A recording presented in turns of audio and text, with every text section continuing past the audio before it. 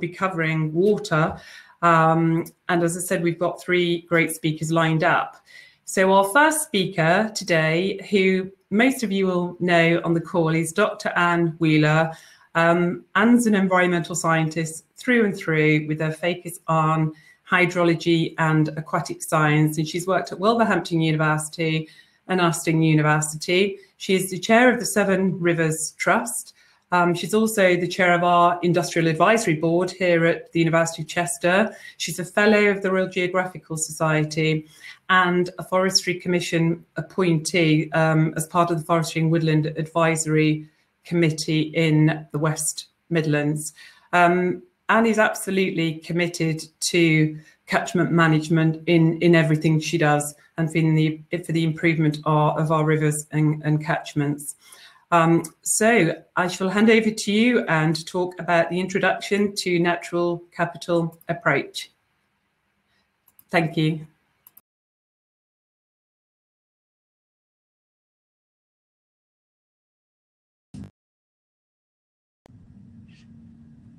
Sorry, everyone. It took a moment or two to get my microphone to turn on. Thank you for that kind introduction, Juliana. I've got to say, I was asked to provide a short introduction to natural capital by Steve Buss, and I think you've just covered it more succinctly than perhaps I'm going to do, but I'm perhaps going to come at it from a similar viewpoint, but with some slightly different information, perhaps. Okay, Kat, can you next slide? Thank you. The stock of natural capital, natural assets, the stock is, let me start again, sorry. Natural capital is the stock of natural assets upon which an economy and society is built.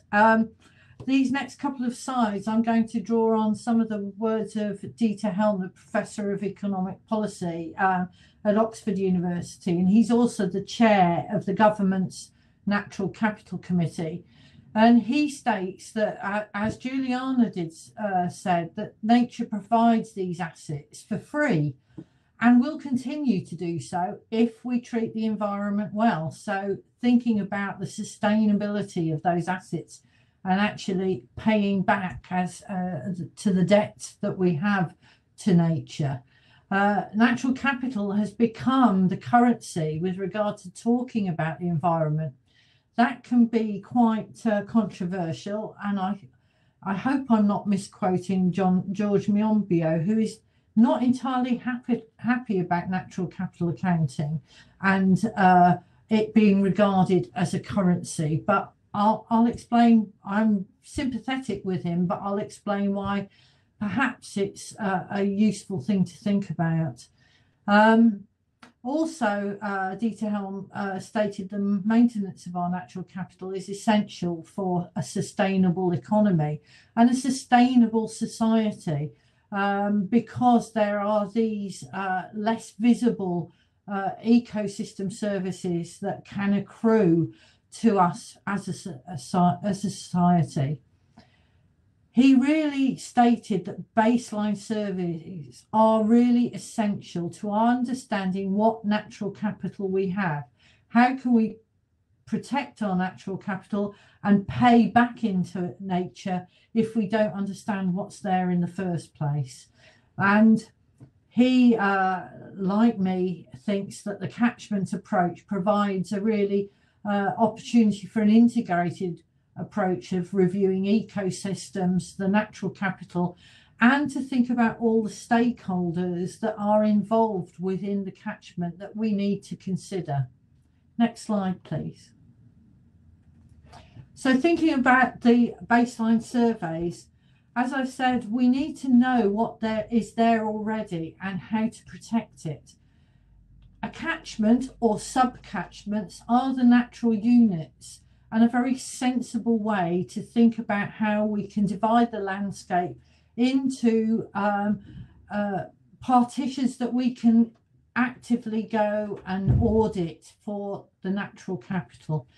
And also catchments are integrated systems, so we can look at them holistically and try to think of them systematically, so not just we'll look at what trees are there, we'll look at what soils are there, what water assets we have within the catchment, but think of it in a holistic, systematic way as a series of systems. We also need to think about the partnerships who are going to help us undertake these surveys. Water companies are essential in perhaps helping us with data and information about the water that's being used. We need to work with local authorities, clearly with landowners and farmers, because we need to be able to access land and understand what they know about their land. We need to work with various trusts. So the National Trust is one of the biggest landowners in the UK. There's the Wildlife Trust, the Rivers Trust. There are a whole raft of environmental bodies that can help in undertaking these audits. And then, of course, there's the government agencies like the Environment Agency, Natural England, Forestry England and the Forestry Commission, and Natural Resources Wales, and up in Scotland it will be their environmental agency in Scotland. But we shouldn't forget these other partners that we might have, because they're really essential for understanding what ecosystem services can be accrued. So we might have our angling trusts, who really have a really important understanding of our water bodies and our water courses. There might be boating communities, there could be in urban areas, how the rivers or what recreation is taking place, and recreational space that is within the catchment. And we shouldn't forget the communities that are part of them. Citizen science is becoming more and more active in helping us to understand our environment. And so they can be a really important part in helping us understand not just the actual things like water quality and what plants, and understanding of ecology, but also to understand how communities use their space, and what natural capital is that is perhaps less visible in these audits. Next slide, please. So Dieter Helm suggests that the catchment is the obvious way to divide the landscape, and I wouldn't disagree with him for that. He also emphasised this, looking at catchments as systems, not just as individual elements, but how they integrated together. We need to understand what is there to ensure that when we're doing one thing within a catchment area that we may think is enhancement, can we be certain that we're not actually causing decline elsewhere? So if we can look at the system as a whole, we can consider, if we're doing something that we feel is beneficial at the top of a catchment, is it really being helpful to the catchment and to the natural capital in other parts of the catchment? And so if we think about water, we should look at all aspects of the water within the catchment, not just water quality or water quantity, but it could also be water volatility, so that those rapid changes that can happen between a lack of water and then suddenly we've got too much water in our catchment. We need to also think about the flood risk management, and we need to think that water is a finite resource that interacts with the whole system, that we need water for everything we do. It underpins what we do within the whole system. So it's really an important aspect to look at, but not to be looked at in isolation. Next slide, please. I just wanted to comment on, with my other slight hat on of sitting in the Forestry and Woodland Advisory Committee for the West Midlands. I've been away for a number of years, that Forestry England actually started to produce natural capital accounts in 2015. There's very good guidance on methodology in the UK Natural Accounts 2020, which is provided by the Office of National Statistics. It's very thorough, but different bodies, and this can be an issue, do slightly flex that methodology, and it's still a learning experience about how we best look at what natural capital we have within a catchment, or with, in this case, the forest estate within England. And the Forestry England would be the first to say have flexed their methodology over the years since 2015. But their approach is that they've had a balance sheet where they've looked at what they have and what they use. They've produced an asset register. They've thought about the physical and monetary flows. And more recently, they've really started to consider carbon sequestration to estimate the amount of carbon that's sequestered in the soils in the forest estate and in the litter, as well as in the trees. So this is why I say you can't just look at the trees within the forest estate. You need to look at everything. In 2018, the Forestry England estimated that their natural capital had a value of around £26 billion for that year. And then interestingly, in the most recent one in 2019-2020, they estimated that it had slightly reduced due to reduced visitor numbers. And so only estimated it as £24 billion for the year. It will be very interesting to see how they estimate their natural capital value in the next year, when visitor numbers seem to have risen very sharply during lockdown, as many visitor centres and visitor areas on the forest estate have been a source of opportunity for people to exercise and have recreation. Next slide, please. I'm sorry if you can't see this as clearly, but there's actually a very good overview, if you like, of a diagram showing the potential natural capital within the forestry estate that they produced in 2017, and what the benefits that can accrue from that natural capital. So they've identified, looking at the ecological communities, the soils, the fresh water, the land as a whole, the minerals that are within, underlie the area of the forest estate, the atmosphere, the subsoil assets, and the oceans. Although they sort of touch on atmosphere, there is now another part, as I said, where they're thinking about the climate more likely,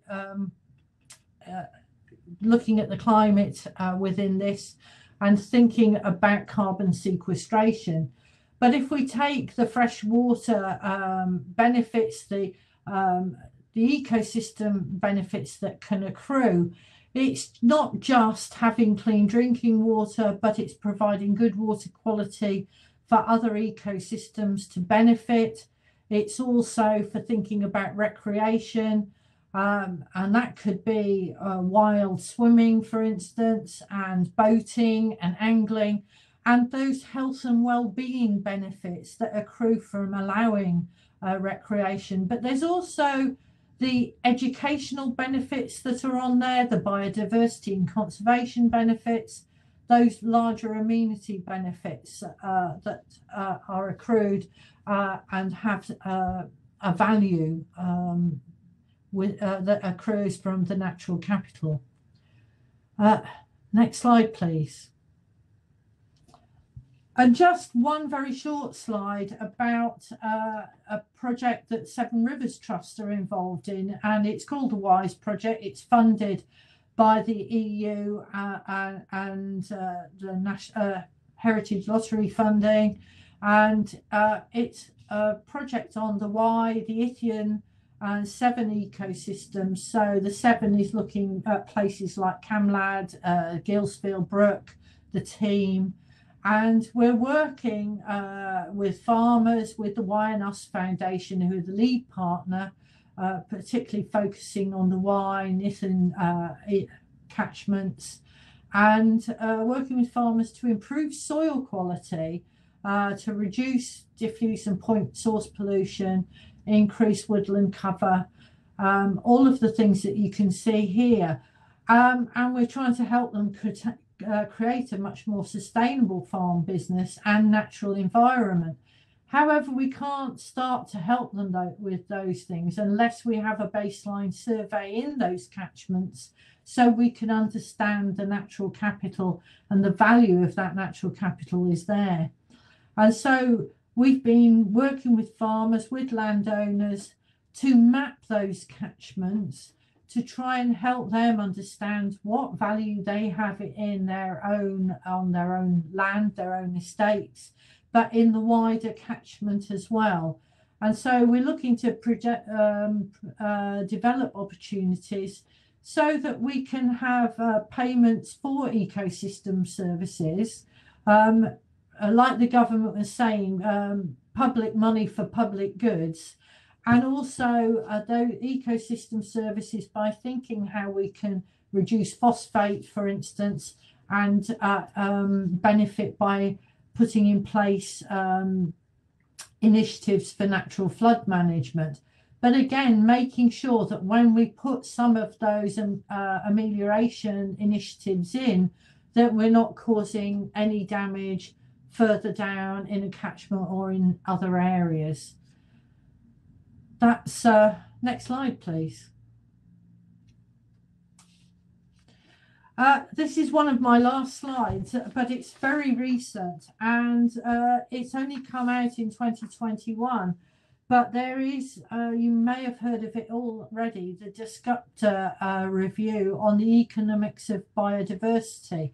And although it's not focused on natural capital itself, it's identified nature as our most precious asset. And I think that really shows that even people coming from a slightly different viewpoint than, say, the Natural Capital Commission are actually identifying nature as something we really do need to take care of.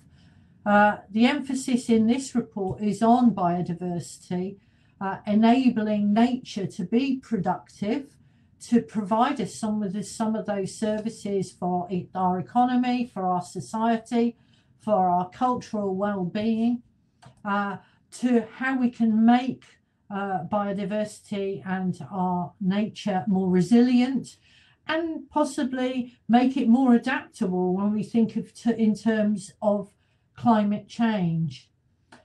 The report really does suggest that our current engagement with nature is unsustainable as it is now. So we need to think how we can improve things and what we can do to pay back our debt to nature.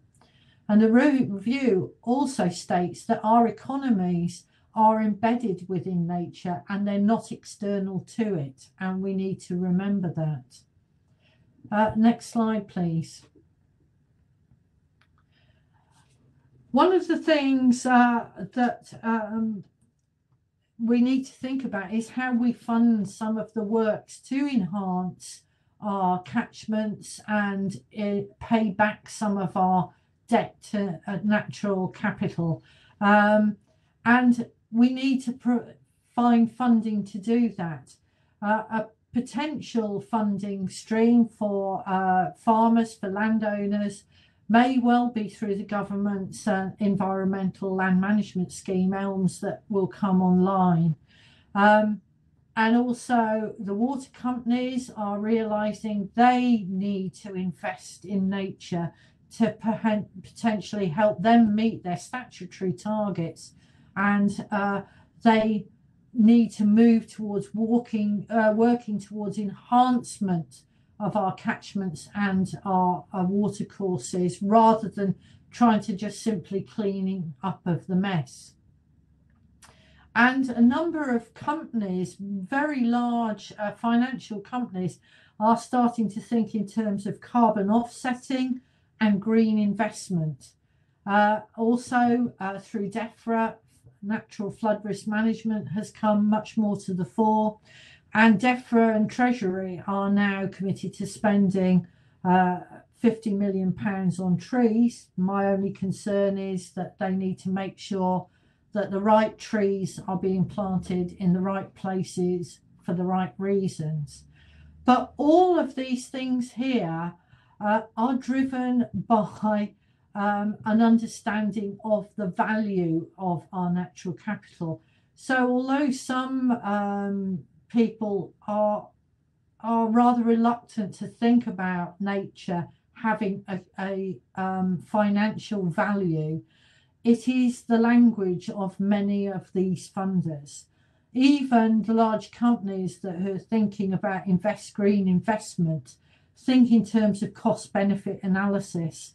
So although I would personally prefer that we didn't have to put a financial value on our natural capital, it is the language with which we need to engage with many of our large companies, our water companies. Even DEFRA and the Treasury think in terms of cost-benefit analysis. So unless we can change that view and change that focus on a monetary value, I think we do have to still have that audit that allows us to put our best estimate about what the value is. And that's what the Forestry England has been trying to do over the last 6 or 7 years. And it does help inform some of their investment and some of their works that they undertake within the forest estate within England. So they find it useful to have taken a view of that going forward. And the final slide is really just a reference slide that, if in case anybody wants to look at the Discupta review, it's quite a long report, but there is a summary report that you can download. It's quite interesting to look at Forestry England and their natural capital accounts, because it's quite interesting to see how their capital accounting has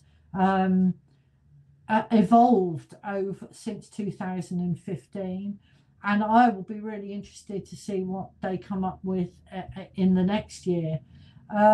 If you're interested in what Dieter Helm has to say, and I drew on some of his talk to the Why and Us Foundation in January, if you look at his books, and there are some really, he writes in a very accessible way, and if you hear him talk, he talks in a very accessible way, much better than I do, about natural capital. And then there are the guidance for natural capital accounts produced by the Office of National Statistics, which you may want to look at. I don't know, Juliana, I've noticed there are a couple of questions. I've come to the end of what I have to say, but whether there are some questions to answer. Vicky, sorry. It's Vicky, fine. It's absolutely fine. Yes, Sam, there's just 2 questions there. So if I just read it out and you have a go at answering it. So from Paul Lindop. Hi, Paul. Funds and flooding. Any thoughts on deflecting flood resilience funding into flood prevention and boosting of natural capital? I do have some thoughts, because I used to be, in my past life, the chair of the Severn and Wye Regional Flood and Coastal Committee, and with another committee member, John, God, his name's just gone, he's a really close friend of mine. But anyway, another member of the committee and I really quite early on made a decision that we wanted to think in terms of flood resilience and flood management in terms of integrated catchment management. And we were able at a very early stage to put some of the local levy, which is the monies from the local authorities, the 8 local authorities in the catchment, towards developing a natural flood management approach long before really DEFRA and NERC got involved with it. And because we'd started early, particularly down in Stroud on the River Frome and the River Slad, that we actually were able to draw down quite a lot of funding to do some schemes. I do think there is an argument for a blended approach to flood risk management. There are good reasons why there should be some capital projects, but I would like to see a much more balanced approach to funding going into more working with natural processes, because there are other benefits that accrue, not just in slowing the flow and ameliorating the worst of the flood peaks that happen.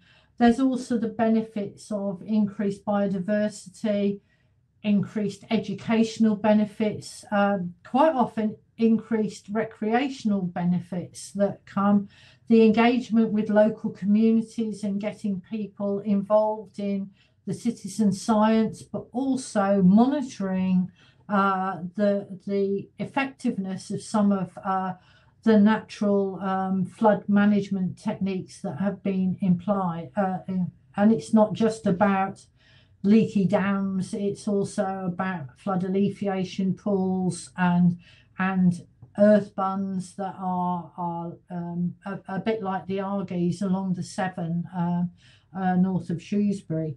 That we can think about how a much more integrated approach. And I think there is a move in the next 6-year round to have a much more integrated, blended approach to some of the bigger projects that the EA will be the DEFRA and EA will be funding. And I really welcome that very much. Sorry, a long-winded answer. Worthwhile answer, actually covered a lot of ground there. Thank you, Anne. There's another question here from Susie Roy. How much do the general public value water? Most folk don't know where the water in their tap comes from or where wastewater goes. What can be done to change that? Interestingly, and I wouldn't say it's just, I would say it because I'm part of the Severn Rivers Trust, but a lot of Rivers Trusts are actively working with local communities, with volunteers, but actually going into an awful lot of schools. And if we can engage our young people in understanding that the water that they use, where it comes from, that when they use the toilet and maybe flush a wet wipe down the toilet, what effect it might have in our water quality, for instance, how we can reduce our use of phosphates in maybe washing up in and things of that nature in our cleaning products. But it's helping our young people to realise that nature is a really lovely and enjoyable place to be, and that if we can show them that if we look after our water and think about what they do when they have baths and showers and so on affects our water supply and the quantity and quality of our water, then they go home, they talk to their parents, they get their parents to go out and engage. And I think it is a long-term picture. And I know lots of Rivers Trusts are doing things. And Eden, I was only on the Rivers Trust annual conference last 2 days. And the Eden Rivers Trust have got something done that they call Source to Tap. And it's thinking about these real things about where's our water come from? What does it do for us? But then how does it come out as that drinking water quality that when we turn the tap on, but what we should do with the water once we've used it, and how we take care of these things for the future. I think we'll go for one more question, and then we'll let you go, because we need to. I think we could leave you up here all day. The questions keep coming in.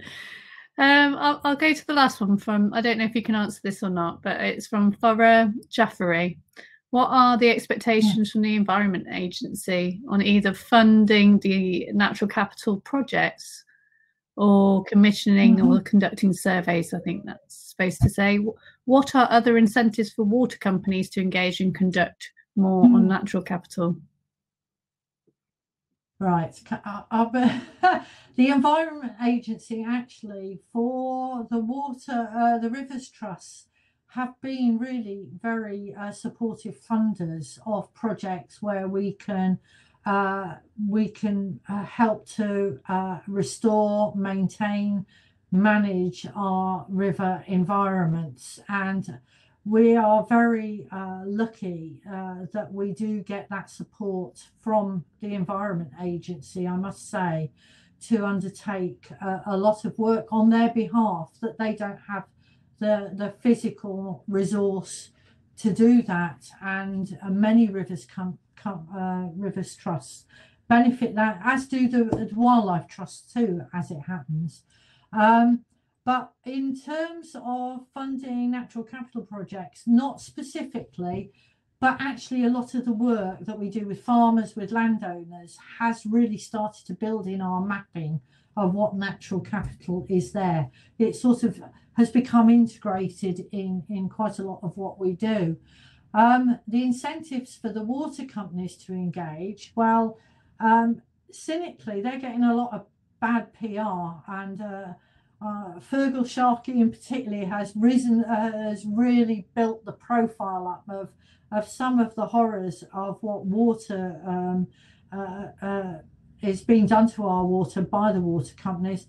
But also Philip Dunn, to be fair, who is the Ludlow MP, is going to bring in a private members bill about the sewage outflows that water companies discharge from into the house, to be looked at how to make the water companies clean up their act.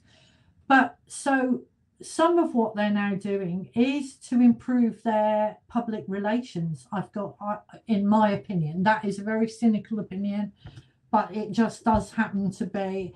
And they've started to fund more environmental projects that initially don't look like water projects. So working with farmers about improving soil condition, because that improves infiltration and slows water flow, and also retains water in the catchment that can ameliorate the worst of low flow episodes as well. So I think there is a slow but subtle change, and I hope it will continue to improve over time. And I think, the water companies are starting to fund wildlife trusts. They're starting to fund rivers trusts. A number of our farm advisors are funded through the Severn Trent, as I know a number of farm advisors at Shropshire Wildlife Trust too are funded that way. So I think there are some subtle changes that are starting to occur. I'll stop there because I know you're time limited. Thank you, Anne. Thank you. Just there are a few questions that are still in the chat which we've not managed to answer. Yes, Anne is full of knowledge and information and knows a lot about what's going on. So if she's still here for the networking afterwards, I don't know if you will be or not, but you can always reach her through CREST Industry Advisory Board as well. So right, I'm going to invite Juliana back on now. Thank you very much, Anne, and I'm going to go. Super. Thank you very much, Vicky. Thank you very much, Anne. Informative and knowledgeable as ever. We can all listen to you for hours on end. So thank you. I would now like to introduce Rosanna Griffiths. Rosanna is a principal environmental consultant at Stantec here in Shrewsbury. Recently, Rosanna's done a lot of work around natural capital, and she's supported numerous clients with developing their appropriate tools to calculate natural capital. So very much leading on from what Anne was saying, in terms of what ONS have been doing recently. One of the projects Rosanna's been involved in is managing some work with the Environment Agency, where she developed an approach that calculates the monetary value associated with groundwater at a catchment boundary. So today, Rosanna will be presenting the approach developed under this project on the natural capital of water. Over to you, Rosanna, please.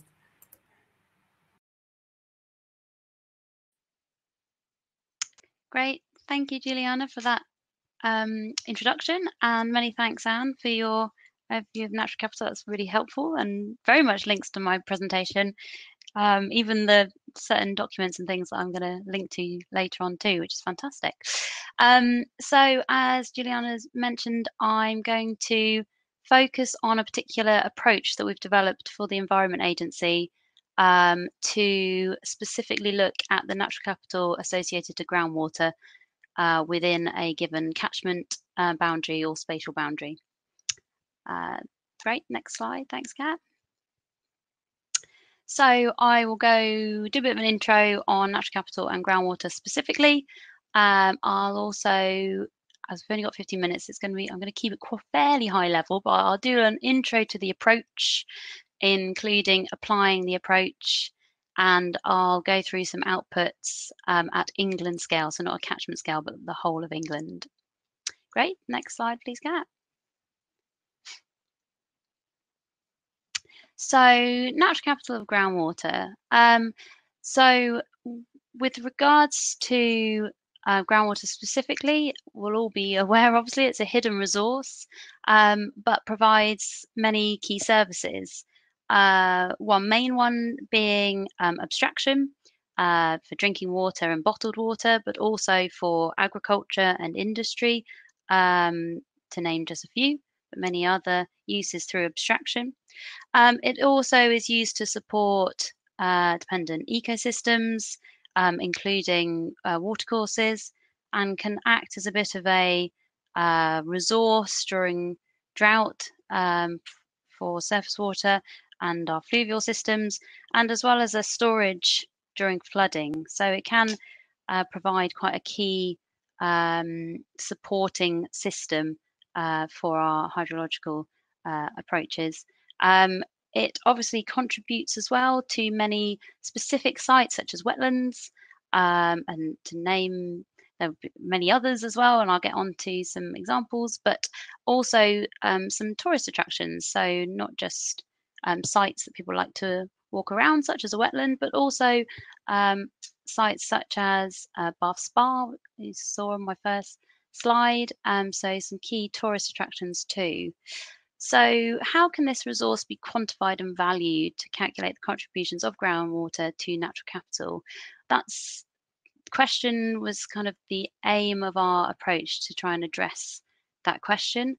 We focused on groundwater specifically to make sure that it's captured in the wider natural capital approach. At the point of starting this project, and as Anne has alluded to, quite a lot of work has happened on natural capital already, and the Environment Agency had made a fair amount of progress looking at natural capital at the catchment scale, and to start off with focusing more so on surface water. So we were asked to make sure that groundwater was captured in that, and to try and develop an approach to support that. Next slide, please, Kat. So an introduction to the approach. So it's spreadsheet based. It requires limited user input to make sure that it's easy to use. A lot of the spreadsheet is automated, again, to help with ease of use, to encourage more people to use it, and a broad range of users, hopefully. It's linked to live data sets, and it uses mainly freely available data sets, again, to help with ease of use by different users. It also links to the Environment Agency's Natural Capital Framework, in that it, which has been discussed a little bit already, looking at natural assets, but also using the framework of ecosystem services and the categories that the Environment Agency use for those, so provisioning, regulating, supporting, and cultural. So again, we definitely wanted to make sure that it linked to tools already in use by the Environment Agency, to make sure that use alongside other approaches and tools was as easy as possible. So the user input required is just to select a spatial boundary or a catchment, which nicely links to the information that Anne was presenting on, saying that that was a suitable scale for these types of assessments, and we very much agree. So yeah, you specify a catchment, or I've done outputs for the whole of England, so you can choose the whole of England as an output. Then all you have to do is select the year. It will default to your current year, but if you wanted to run it for economic valuation purposes for a different year, you could, and a time frame. And again, the default is 100 years, but you can change that. So that's all the input needs to put in. And then the outputs that it will generate automatically include the natural assets that have been identified for within your spatial boundary that you've specified. So it will identify key natural assets within that spatial boundary. It will provide information on the extent and condition of those natural assets. However, keeping in mind that the tool is for groundwater only, so the natural assets that we focus on are very much just groundwater relevant. Ecosystem services, again, so the services linked to groundwater are identified. They are quantified with, and then the use of that quantified information is then used to monetize those elements. And so I'll just go into applying it, and now to give a bit more info on that. So next slide, please, Kat. Thank you. So applying it. So I don't expect you to be able to read all this because it's a lot of information and it's very, very small, but just to give you some screenshots from the tool, to give a bit of an overview of what it looks like, the amount of information it provides, and I'll just go over the type of information that is shown here, but don't worry about necessarily zooming in and taking that all in if you don't want to. So as I said, this is just, so for these outputs, all I've put in is that I'm running the approach at England scale, so for the whole of England. And I've run it for this year, 2021, and I've used the default of 100 years. So the outputs it then generates is some key stats with regards to natural assets within that spatial boundary. So it first of all looks at the extent of those natural assets. So again, because we're focusing on groundwater specifically, it will mainly look at water bodies within that spatial boundary and quantify the area that they cover. It will pick out some key things such as chalk streams. It will also, excuse me, provide an average for the base flow index, which is used within the tool to provide an indication of groundwater's contribution to surface water services. So that's quite a key value used in the tool. And so it gives an overview of the extent of natural assets. It will then give an overview also of the condition of those natural assets. So you can see some bar charts there where it plots the water quality status, for example, of key water bodies within your spatial boundary. So it gives an indication. Basically, this is providing, again, as Anne discussed, this is kind of giving you an indication of your baseline conditions. So then further down on this slide, we then look at ecosystem services. So you then have an idea of what those services are linked to and what assets are providing those services. this obviously England scale is a very broad picture, but it can be really useful at catchment scale because it kind of gives you your baseline conditions to go from. So ecosystem services then, as I said, we go by the categories, the EA categories. So provisioning, regulating, supporting and cultural. So I think if you click, I think some other boxes will come up at the bottom. Hopefully we won't go on to another slide. There we go. And again, marvelous, thank you. Right, so so provisioning, so look through mainly, as I said, focusing on abstraction for provisioning services, but a range of uses obviously for those abstractions. Regulating covers hazards, as you can see there, which can include flooding. It also looks into water quality and carbon storage. And on all of these, the user can add in additional services that they're aware of within a particular catchment, for example. Cultural then looks at aesthetic, recreation and tourism. So it looks at the aesthetic value associated to surface water that groundwater is contributing to, as well as specific wetlands within the area that you've specified. For the watercourse element, we use NWebs. I won't go into that, but people who are aware of that, that's what has been used to calculate the monetary value of that particular service. And then supporting services focuses, because we're focusing on groundwater specifically, focuses on groundwater dependent terrestrial ecosystems, and obviously mainly being wetlands.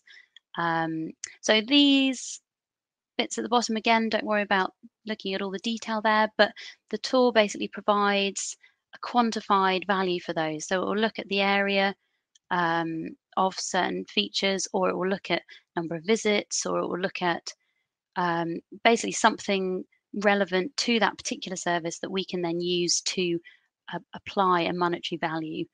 And we do that step, we go from quantifying to valuing, because it allows the user to then map back and see how that's been calculated. So we're not just providing a monetary value at the end with difficulty in understanding how you've got there. Thanks, Kat. Next slide, please.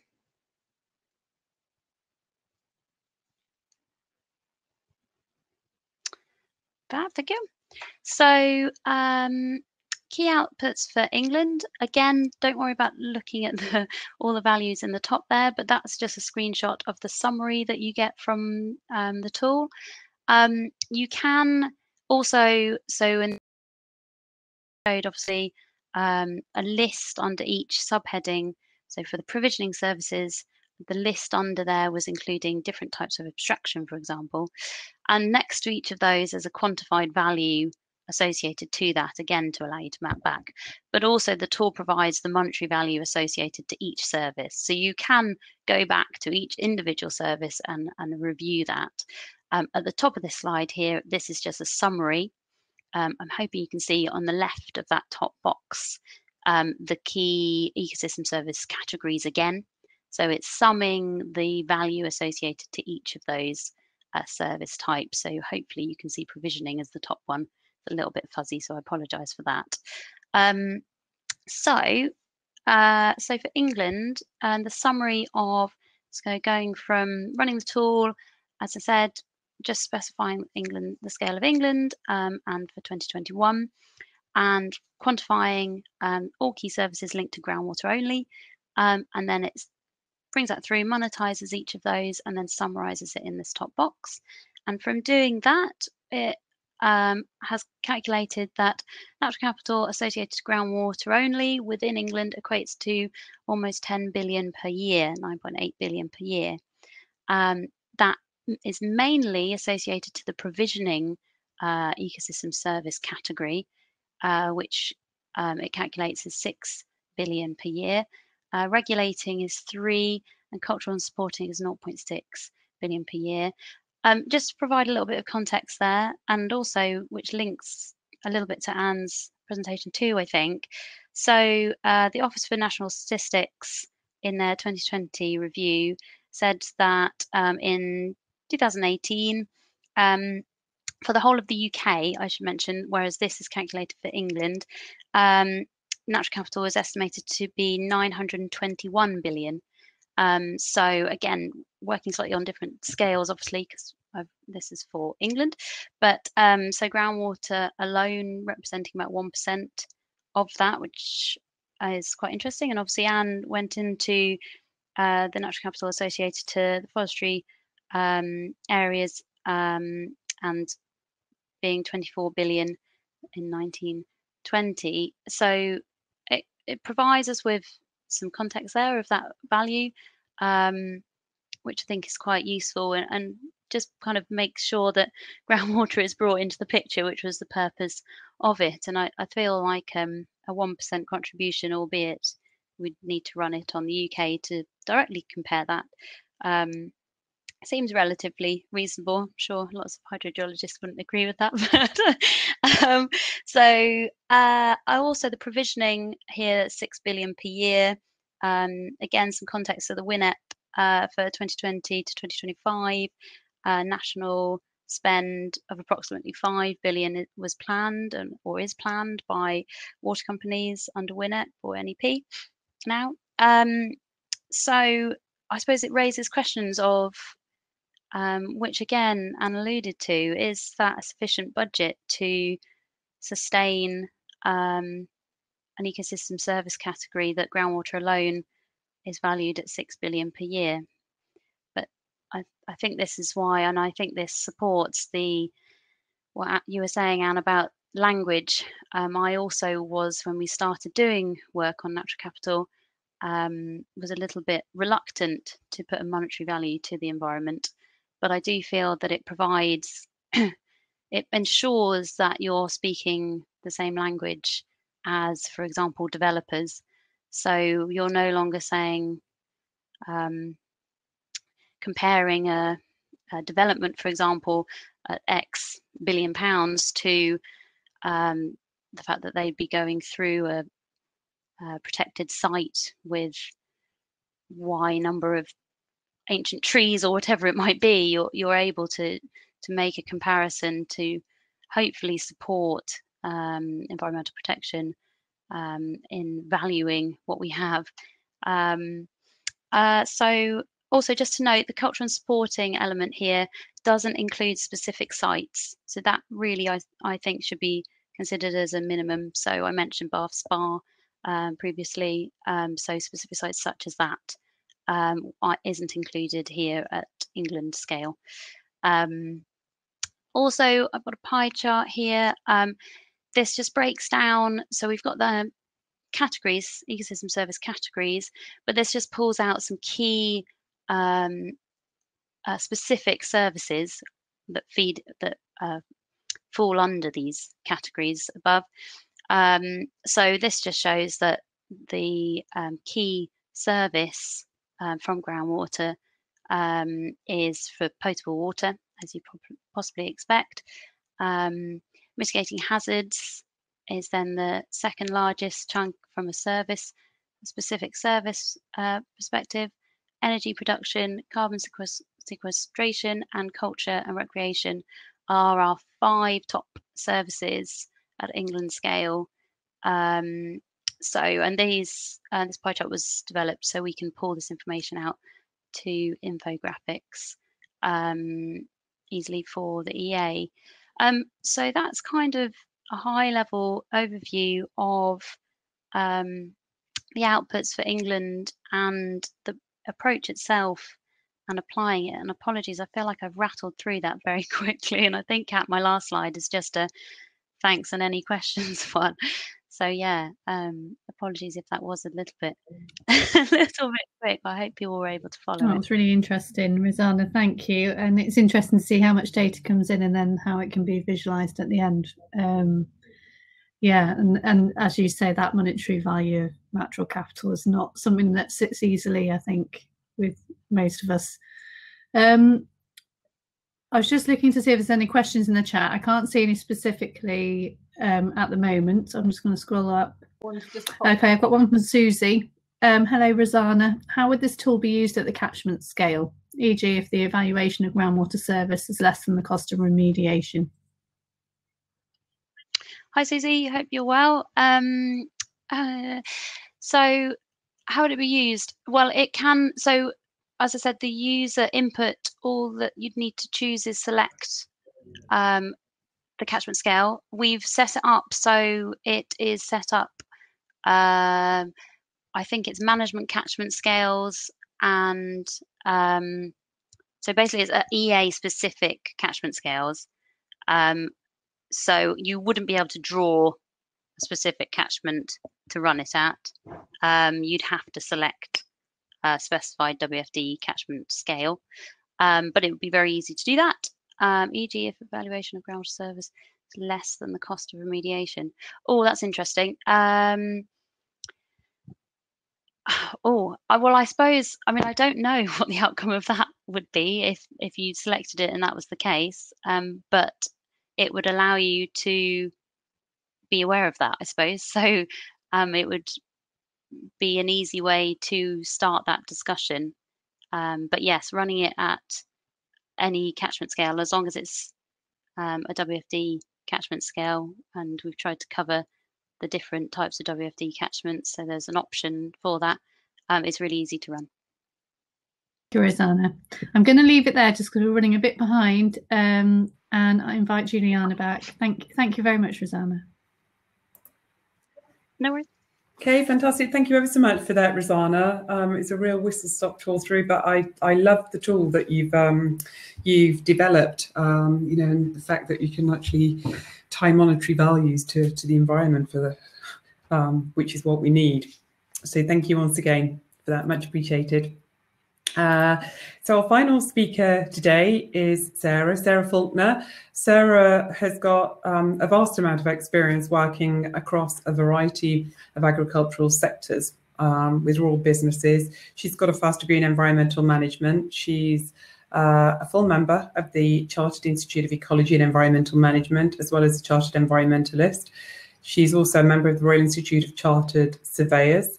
And she's a qualified FACTS fertiliser advisor, as well as holding the BASIS Soil and Water Certificate, which I learned about today. And I believe the BASIS Soil and Water Certificate is all about looking at how farmers can manage these two vital resources in a sustainable way. Sarah, within the NFU now, is an Environment and Rural Affairs advisor, and she's got the responsibility for environmental policy in the whole of the West Midlands. Here, she provides very specialist regulatory and policy advice on environmental matters, planning, water, waste, and land use issues. So pretty big bag of areas there to manage, Sarah. Sarah is a regular speaker where she presents at various regional and national NFU meetings. And here she covers a broad spectrum of topics, and especially contentious issues, because there are an awful lot of contentious issues within her area recently around HS2 and flooding. Sarah today will be talking to us about the role of farming in natural capital delivery. So over to you, Sarah. Thank you. Thank you, Juliana. I'm Sarah Faulkner. I'm the NFU's Regional Environment Advisor. And the presentation I was going to give you today is very much from a farming perspective. And I just wanted to give you a flavour of how farmers and agricultural sectors view natural capital delivery, and a flavour of the kind of discussions that we're having. Unfortunately, there are an awful lot of discussions about natural capital and where that fits within agricultural businesses. But at this stage, there aren't a lot of answers. So I might be posing more questions than actually answering as we go through this. So there are three main themes that I'm going to cover today. There's the new environmental land management scheme. There's new markets and opportunities through offsetting, etc. And then I'm going to cover our new integrated water management strategy. So can I have next slide? So the NFU, just a little bit about us. We're the largest farming organisation in the UK. We were founded in 1908, and we've got a network of local groups and branches. So most market towns have got a local NFU group and a local NFU branch office. You can find additional information on all the information that I'm going to cover today on our website, which is nfuonline.com. And you can also find a fairly new report there called United by Our Environment, Our Food and Our Future, which covers the environmental attributes of running a farm business. So farmers at the moment, they face a global challenge of feeding a growing and urbanising population. The UK population is ready to approach 70 million by 2025, and 71% of land is under agricultural management. So in terms of water quality and water availability, many of the environmental benefits flow from land management. So it's land management that I'm going to focus on today. So farmers are very much view themselves as custodians of the countryside, and they've already embarked on a long journey of protecting and maintaining the British countryside. They've carried out a huge amount of work already to enhance landscapes, to benefit soils, to protect water, to look at air quality, and to try to encourage wildlife. And at the moment, they're really focused on reducing our impact on the climate as well. So there's a whole host of initiatives and work already underway on British farms.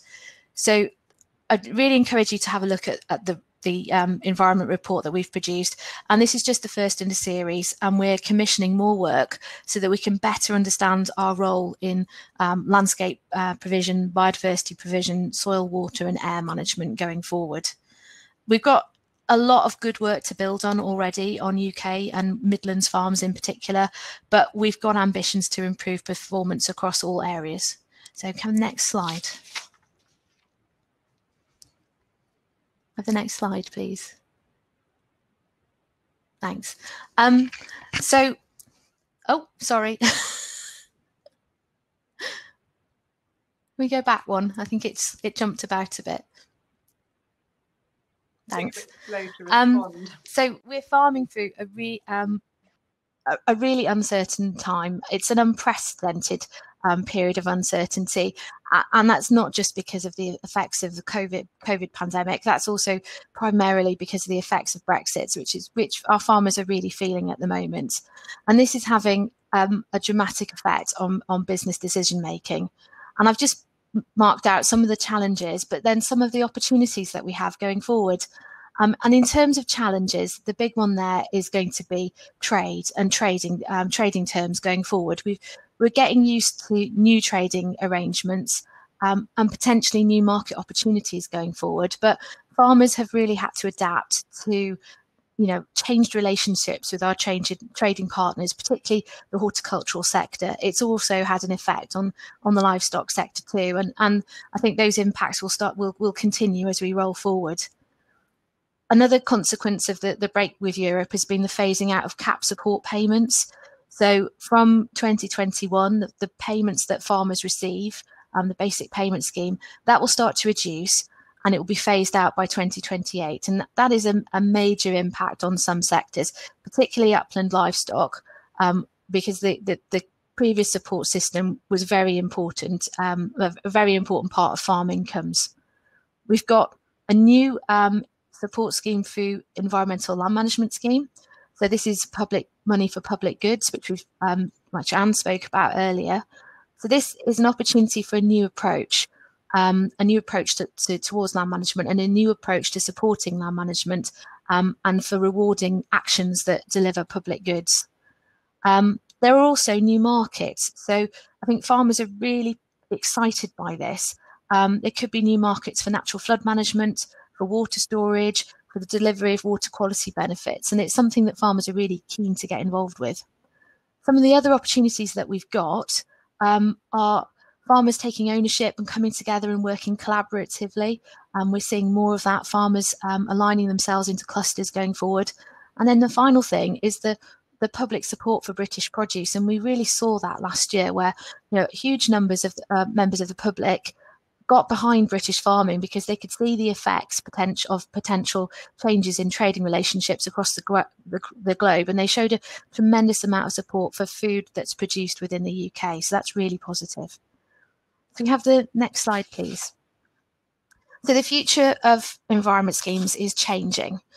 Over the past 30 to 40 years, British farmers have carried out a huge amount of work within agri-environment schemes, and they've delivered benefits for water, soil, for wildlife, and they've also helped to mitigate the effects on climate.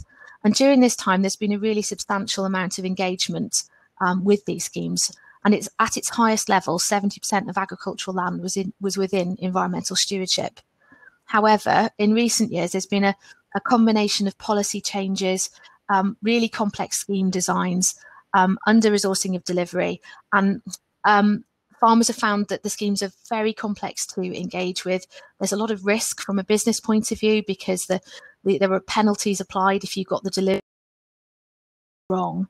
So farmers had been dropping out of these schemes, which is a real shame. And some farmers that had been, long-standing deliverers of agri-environment outcomes had been pushed to step away. So we've got a real opportunity now to look at how we support farmers to deliver natural capital and public goods. So the new scheme, it offers a chance for innovative thinking, for more flexibility, for giving farmers, the scope to actually look at the natural capital attributes of their land and decide how best to manage that for environmental outcomes going forward. And to support an environmentally sustainable approach to farming, we need to have funding to achieve those environmental objectives, because land management does cost money. It costs money to maintain hedges, to manage livestock systems, to maintain grassland systems, etc. So there needs to be some form of income flowing into these businesses to underpin that environmental delivery. So the aspirations going forward are to deliver benefits for water quality, for flood management.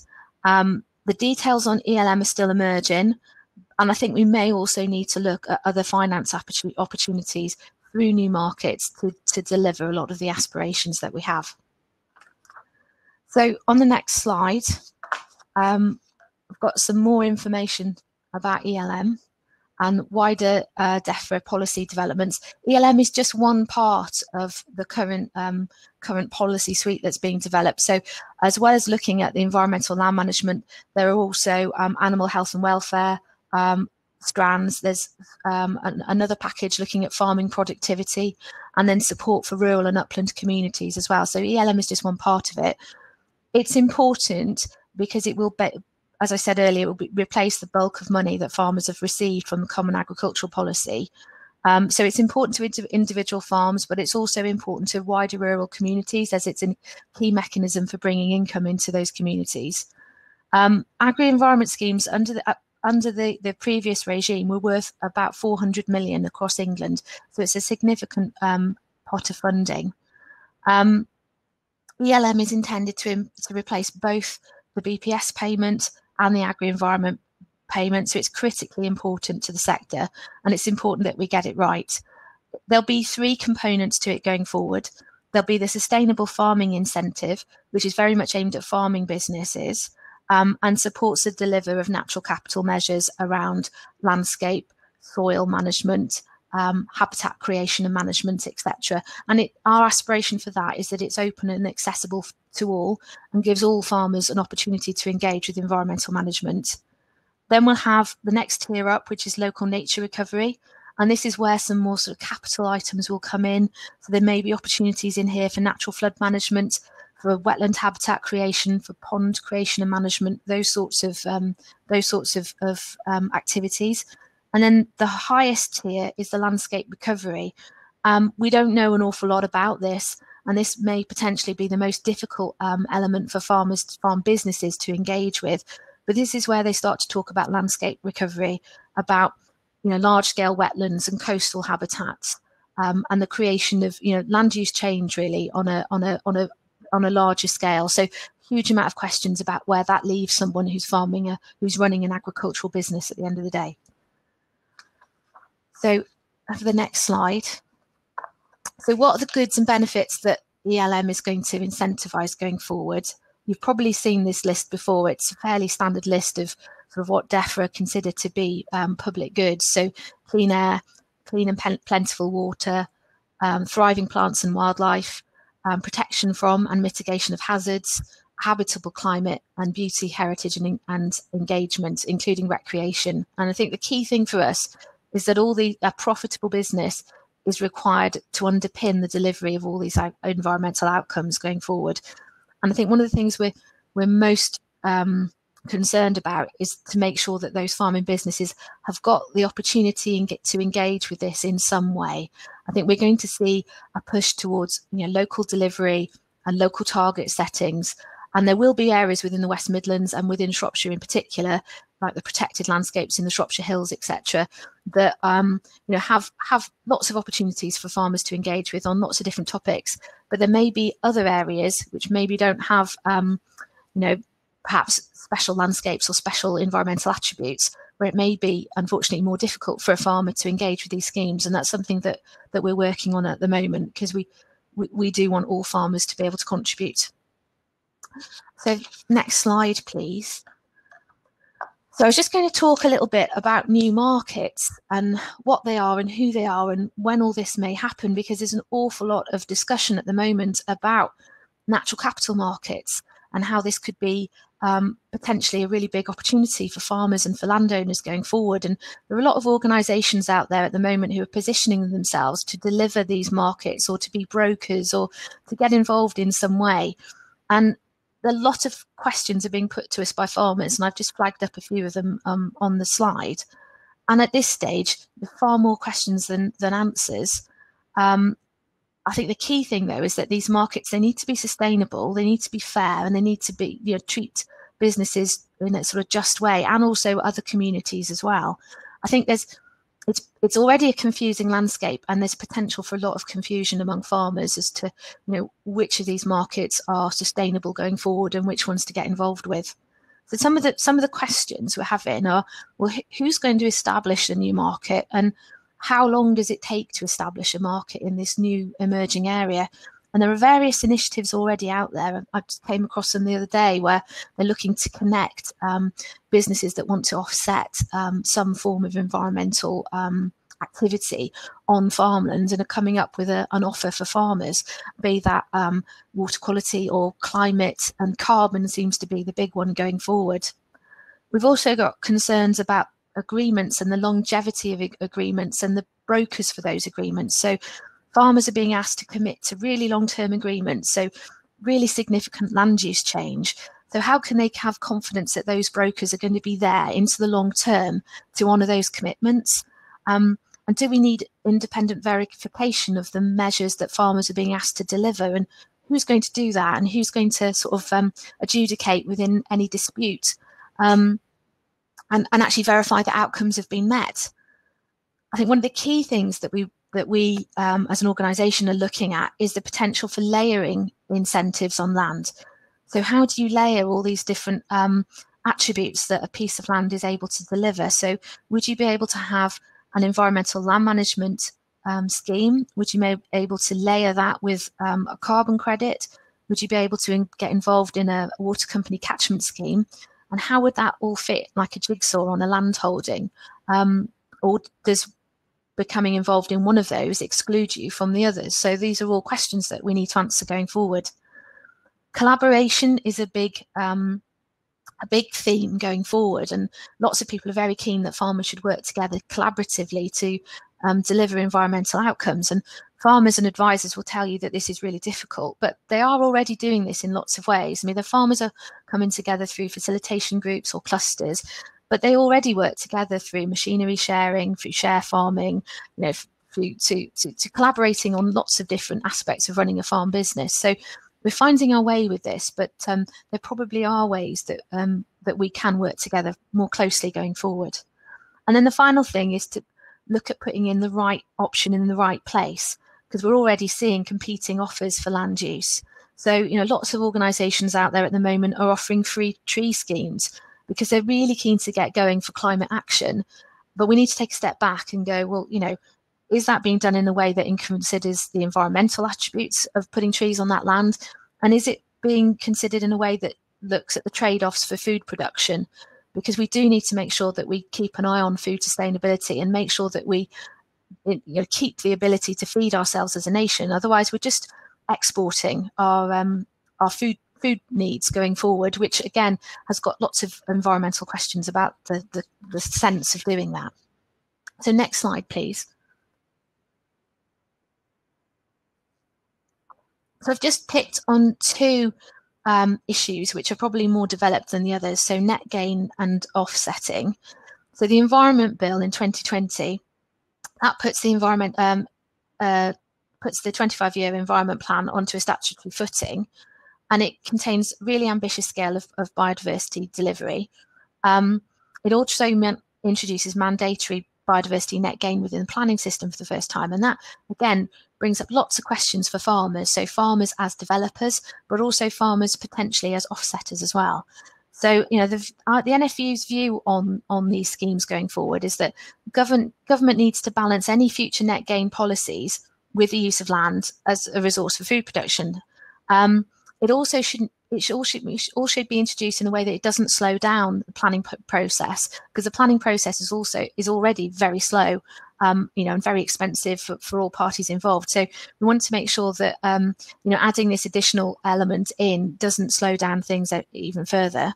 And we also need to have policies in place that make it practical to deliver and offer value for money to developers, to government, to communities, but also to farmers as well. They need to work with farmers, because we would argue that for net gain delivery to become realistic, the majority of those offset providers are going to have to come from the land management sector. And without those offset providers coming forward, the market in the future isn't going to function, because the land bank may not be there. And then in terms of taking land out of production, you know, that's a concern for us. So therefore, our sort of view on that going forward is that we should look at the areas on the farm that have a lower inherent fertility and try to put in these offset areas into the sort of areas of the farm that are probably not as productive for food production going forward. And farmers can probably find areas on their farm that lend themselves to these sorts of uses going forward. And you'll end up with patchworks and pockets of different sorts of habitat types across the farmed landscape going forward. So the next slide, please. So I was going to finally talk about the NFU's new integrated water management report. This is, again, it's available on our website nfuonline.com. It was released in February this year, so it's relatively new. And I'll take you through a few slides on it, but basically this is our thinking about how integrated water management is going to work over catchments and how farmers are going to be involved with that going forward. So next slide, please. So recently, most of our attention within the NFU has been focused on flooding for obvious reasons. That's been our most pressing concern, as it's affected a huge amount of our members all over the country in different ways. But then looking back, just last summer and then 2018, we were dealing with really high rainfall and really high temperature, and low rainfall, and an agricultural drought, the second agricultural drought in 3 years. And that affected all producers, not just the sort of irrigated crop producers in the east and the south. It affected upland livestock, it affected horticulture, it affected arable sectors, and the effects of that were really widespread. It touched every farming type and every region within the country. So as a combination of these extreme events that we've been having has sort of left us to wondering as a sector whether we're moving towards a new normal in terms of weather patterns, and therefore we need to plan for that going forward. So we need to focus as an NFU on how we can best support our members respond to these dry weather challenges, and then focus on flooding emergencies that may come quite frequently afterwards. So recently we've hosted ministerial drought summits. We're developing opportunities for abstraction license flexibility to help growers. And we're working with water companies to minimise the effect of main supply disruptions on livestock farms. So it's becoming a big area of work for us. But it's important for us to think beyond the sort of knee-jerk emergency response, which is what we've been doing the last couple of years, and start to put together a more integrated approach to managing these challenges that come with a changing climate. So next slide, please.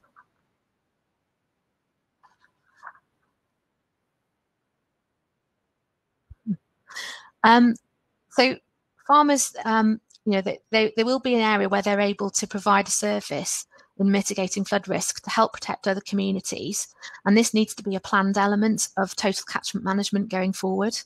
Farmers need to be fairly compensated for flood mitigation delivery by providing, if they're going to provide land that can be flooded seasonally to reduce the severity and frequency of flooding downstream, then there needs to be an appropriate payment to go with that management activities. Farmers and growers are already adapting their businesses to make them more resistant and resilient to extreme weather. So we're looking at on-farm interventions to improve runoff attenuation, putting in rural suds features. We're also adopting improved soil cultivation techniques to lock moisture into soils for the benefit of both water quantity and water quality, and to mitigate surface water flooding in sensitive catchments. We're also adopting on-farm flood and drought risk management and contingency planning by relying on improved forecasting of weather and water availability. And I think it's the resilience element of it that's really come to the fore in the Midlands, where we're working with members to look at, what tools do people need to be able to manage in either a flood event or a drought event. Have they got vessels where they could take delivered water to ensure that livestock have access to water during droughts, etc. So a lot of planning going forward. So next slide, please. So our strategy document provides a description of the extreme weather risks that we're facing. And we look at each of the farming sectors, so horticulture, dairy, arable, etc. And then we've also produced a set of short supplementary commentaries on the wider climate risks facing each region. And if you go onto NFU Online, there's one there that we've prepared for the West Midlands that outlines the key issues for farmers in the area. So we've also put together a lot of member case studies, and these show that farmers are already taking steps to make their businesses more resilient to the risk of water scarcity. They're capturing and storing surplus water in tanks and reservoirs. They're using smarter, more targeted application of waters to crops so that they exactly fit crop requirements. And we think that in the future, the pressure on sort of water resources might become so great that all farms at an individual level will become involved. So cooperation and collaboration within the farming community is really important to this going forward, and also with other sectors as well. And we're already working with water companies to look at shared resources. And I think the regional water resources planning groups, they're starting to look at the needs of agricultural businesses as well going forward, so that they can be integrated into wider water resources planning regionally. I think next slide, please. So in launching the strategy, the vision is that agriculture has got a central role to play in the sustainable use of land and of water going forward. And we also need to continue to feed the nation. So it's really important that we make space for water for farming going forward.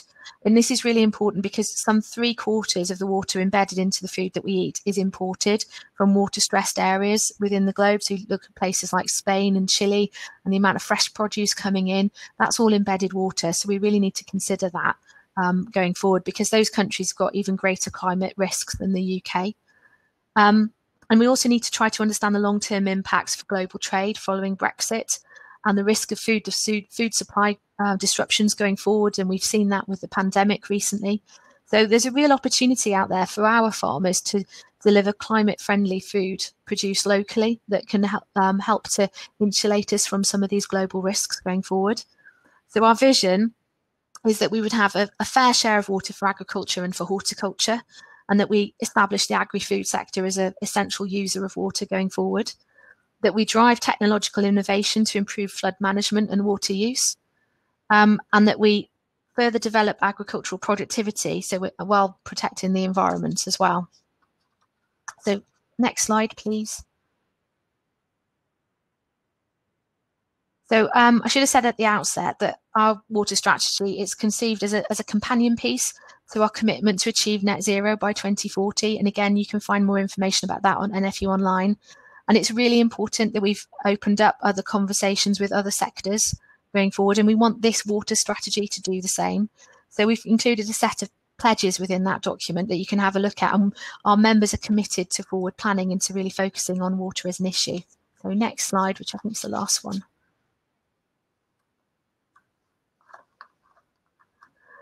So food production and land management policies must go hand in hand going forward. There needs to be a fair financial payment for the services provided by agricultural businesses. Participation in agri-environment schemes as offset providers and within these new markets must be voluntary, and farmers must have a choice of who to engage with and who to deal with going forward. And we should support the sector going forward along its journey to achieving net zero, and also to securing water for food going forward. And that's it.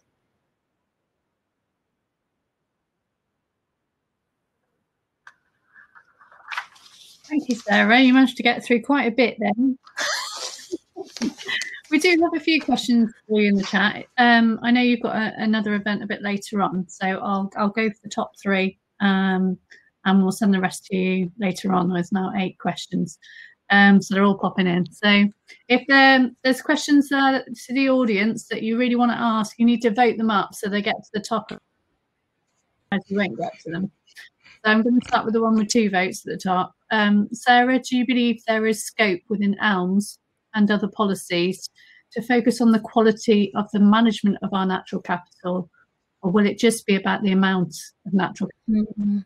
Well, I think there's always been a quality element within there, because when you look at the way the old countryside stewardship was structured, there were different payments for different, if you look at a grassland, for example, there was different payment rates depending on the quality of that grassland. Going forward, there's been a lot of work done on different payment systems, and that, as I understand it, is still ongoing. So there has been a move towards looking at outcome-based systems, and you can see that there are advantages to that, because they incentivize farmers to produce higher quality habitat. But there's also risks there as well, because we've seen some of the trial work that's been going on up in Yorkshire, where farmers have put in a lot of time in plug planting species into grasses and everything, and then you'll have an extreme weather event and it unpicks it all. So there needs to be that safety net there as well that enables farmers to move forward. Okay, thank you, Sarah. There's a lot there to get through. Sarah, based on what you mentioned regarding existing social capital and collective actions already exist among farmer communities, are those used as drivers for farmers to collaborate on natural capital?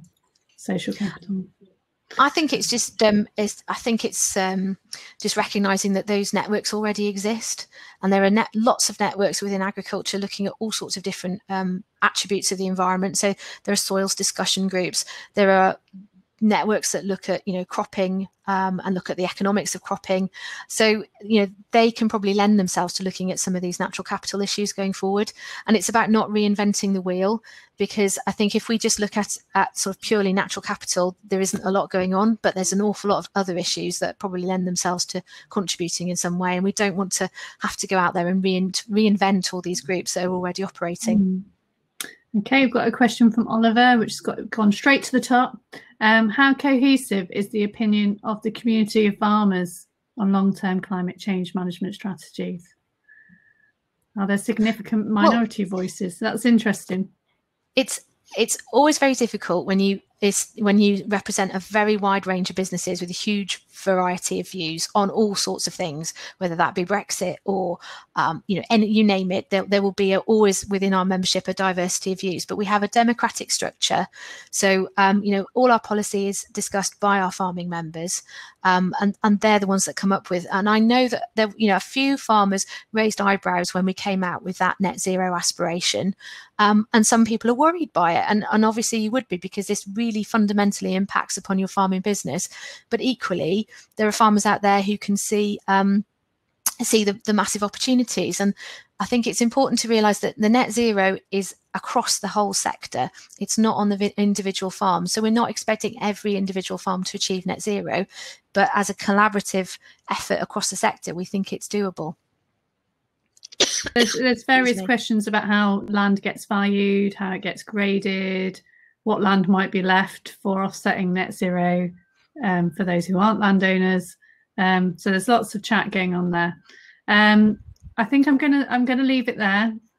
Sarah, thank you so much